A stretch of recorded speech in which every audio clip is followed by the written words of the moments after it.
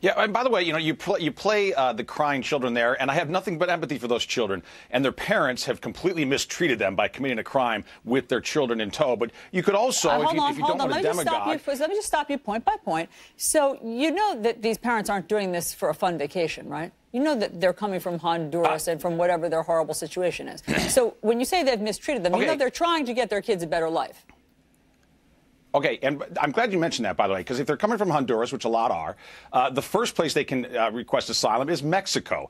Instead, they have chosen to cross the gigantic country of Mexico to come to the United States. And why which would tells they me do they're not that, just Steve? trying to get out of trouble in Honduras, because they're economic migrants, because they want what we have in the United States. And I don't begrudge them wanting that, by the way, but it's also our right as a country to determine who gets to enter the United States and under what circumstances. And that's not racist. It's not xenophobic. No. That's just common sense. We're allowed to and have we could also play policy. the crying. Hold on one second, Steve. We're allowed to have immigration policy. Do you think that separating children, some of them toddlers, as you heard there, is the most effective immigration policy that we could have?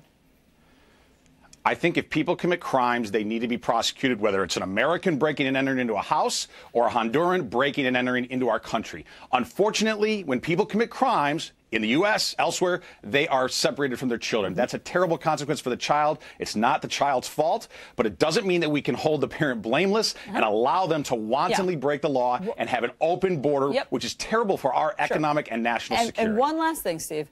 You know that there is a law on our books that protects families that come here seeking asylum. How do you know that they're not seeking asylum?